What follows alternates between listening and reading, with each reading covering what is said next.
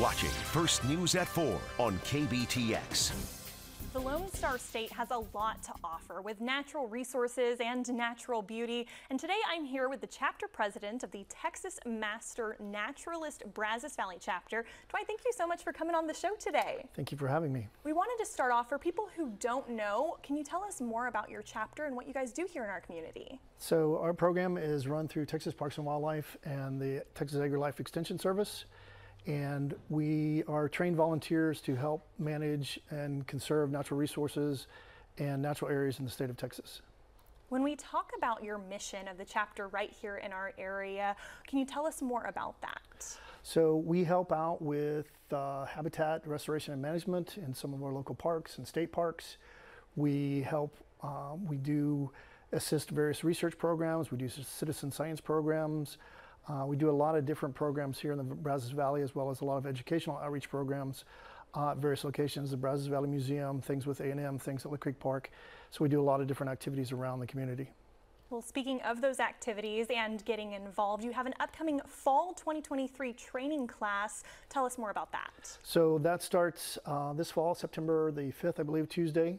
It's a 2-week program. It's a 40-hour program to train the individuals. We also have 4 Saturday field trips. We cover the ecology, the ecoregions of Texas, and then basic biology of fishes, birds, mammals, reptiles, and amphibians, covered plants and soils and geology, that sort of thing. And then you're asked to give back 40 hours of community service the following year, as well as 8 hours of advanced training to become a certified Texas Master Naturalist.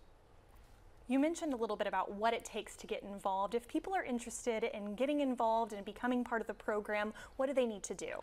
They can go to our website. And it has information. We're finalizing the course schedule right now, so the applications will be available online in just a couple of weeks. And if they have questions, they can contact us. We have monthly speakers, usually at the AgriLife Extension office. And so they're welcome to come to those and sit in on those talks, learn more about the program, and come visit with us during those meetings. You mentioned some of the things that you guys are going to be doing throughout this program, as well as the training course. What makes this program so special to our community?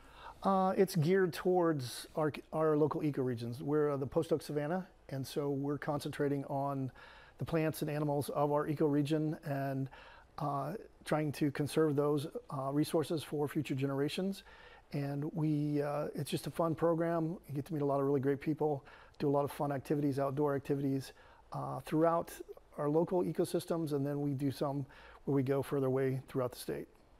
Well, we will have more information about applications as well as about the program on our website. But Dwight, thank you so much for coming on the show today. Thank you.